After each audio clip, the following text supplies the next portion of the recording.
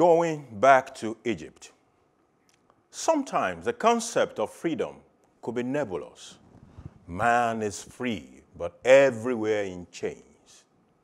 In the good books, after Moses led the Israelites out of a 400-year slavery, at the first encounter of an obstacle, they forgot the years of slavery and were asking to go back to Egypt, where they could at least have a decent burial. That mentality is still here with us. My generation of Nigerians lived through the wilderness experience of the military era and through to the hard-earned Third Republic, which was birthed on the blood of many martyrs. Alfred Rwani, MKO Abiola, Kudirat Abiola, Ken Saro-Wiwa, and several others who paid the supreme price for what we have today. However, I have heard severally some Nigerians who were literally calling for the return of the military. The sad part was that some of them also lived through the same military era, but at the slightest exhibition of imperfection of our democracy, they forgot where we were coming from, and we'd rather go back to Egypt. Nigeria became independent 60 years ago, but we cannot stop crawling back to the colonial masters, the same oppressors, to seek help on how to be human beings and manage our own affairs. The electoral law was not signed, we write to the West. There were electoral malpractices, we write to them. Chief judge was to be removed, we write. Electoral case go to court, we write. Nepotism in appointment, we write. Insecurity, we write. Religious issues, we write. Protests quelled violently, we write. I can list a page full, but even with the handful listed, the message is clear. With benefit of hindsight now, did the petition to the international community get the Electoral Act signed? Did the one on the removal of Chief Justice stop the remover? How exactly has any of those petitions delivered on the reasons for writing them? Was the UK aware of Odi, Zaki Biam, El Zakzaki, etc.? And what exactly did they do about those cases? Are they aware of the events of October 20? Or they needed the petition to get them aware? In this world of spies, the chances are that the UK saw more and knows more than we do about October 20. Today, we can imagine a petition to the US asking for help to ensure that an incumbent president will accept the result of a presidential election, when their own president will not accept the result of an election. The West have their problems too. And the thought that they will arise like the savior to come and fix Nigeria is but an illusion. The actions of a UK or US on a matter is driven strictly by their own national interests and has absolutely nothing to do with how important the matter is to Nigeria. Petitioning the international community may be sexy, but its value is seriously in doubt. My advocacy is that we shelve this mentality that some white men are coming from the colonialist country to save us from ourselves and take on the realization that it is Africans that will fix Africa and Nigerians, Nigeria. I watch the disdain with which and the savior complex about Gowon coming to UK with half of the Central Bank of Nigeria. And I ask myself, if he did, why did the UK accept him and the loot? Kept mum for 45 years. I only woke up now. Is that the country we should take our matters to? Whimpering and whining at every turn when the imperfection of our system show up? The solution to our problems are not coming from yonder.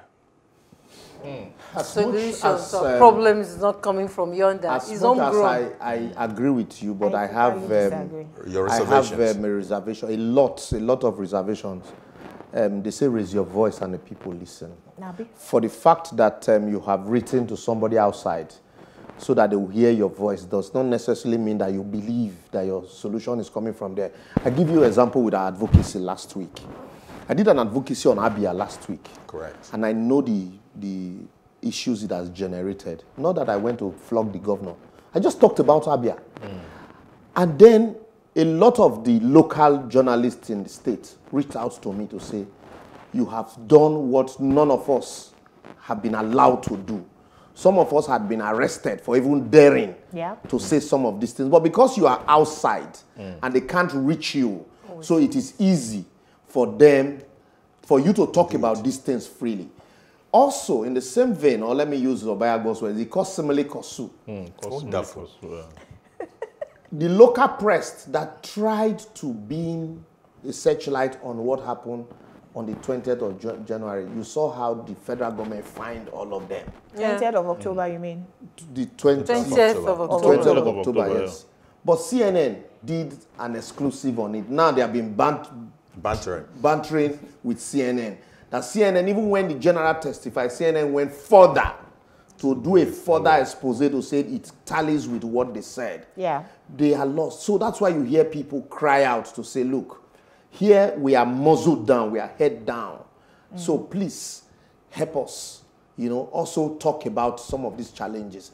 And then lastly, quickly, because of time, you also see that it is shameful for the federal government when a democratically elected government, people begin to compare you with military dictator and even wish that the military should come back. It's a shame. It tells a lot. It should be an awakening call for you as a leader to say, no, I don't want people to compare me to this. So for me, I think that's why. Well, I would ask, are we really different from 1984 when we had a military dictatorship? Because a lot of the policies from there and then are being replicated now. Well, back to the recession of 1984, the worst recession in 36 years. Plus, in the days of military, you couldn't question them anyway. Today, we have National Assembly that is as dormant as we, the people, like they're the arm or the shoulder of the executive. Again, speaking out, which is where I disagree with Bolao, we saw how the Edo elections seemed to be fair, even though it was flawed, because the US and the UK at the time were saying that we're going to put visa bans on these people. We see how the UK Parliament is talking about Nigeria and also putting restrictions. With such disdain.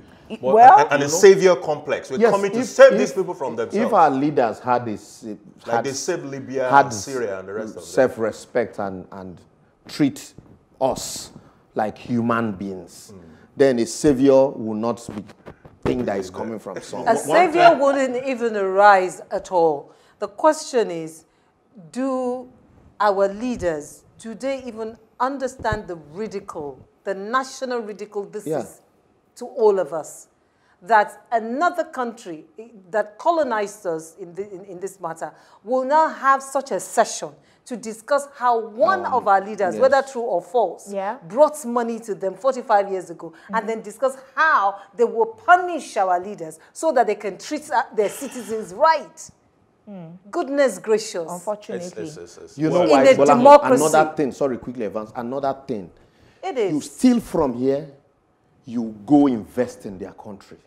You take your children, destroy the education here, medical you take tourism. Your children to their country. Yeah. Our president had to stay in their country for 100 days plus for treatment. With our private president. And so when you have that kind of behavior mentality, why wouldn't they have the savior mentality? When they're already saving you anyway, they're saving your children, they're saving your business. And also tie it up to advocacy. I don't even think that it is relevant or necessary to say that we took our case there for them to deliberate, because, I mean, the Sorosoke ideology was a syndicated one that was wrapped around the world.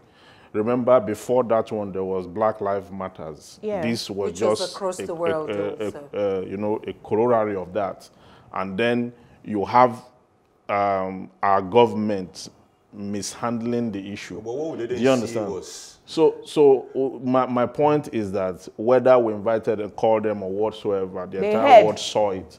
So they are taking their own decision based on their own foreign policy. And we should respect that. If they want to extend a hand of punishment against our leader, they should do so. I think ban we should them be from ashamed coming. of ourselves. Help us. Okay. That's what I think. You see, I would have expected the parliament in the UK to as well want to punish Trump when they saw the BL. Those are the matters. Write a letter to them to that effect. They will do that. After all said and done, Our country is what we make of it.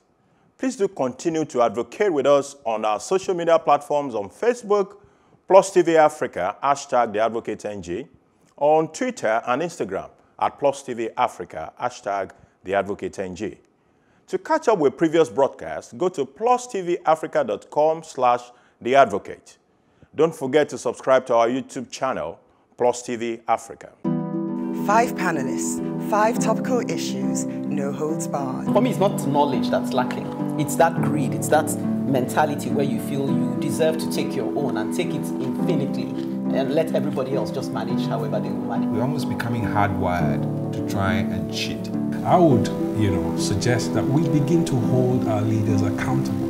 There was a time in this country when things actually work. I don't think that any organization should be above the law. And I think one of the challenges we have in this country is about governance across the board. What I'm saying is that it doesn't really affect us in Nigeria. That's really It does. I don't know what we can do if the system is already corrupted. We've been warned as a continent of the influx of the Chinese. If you don't repay your debt, they will just colonize you.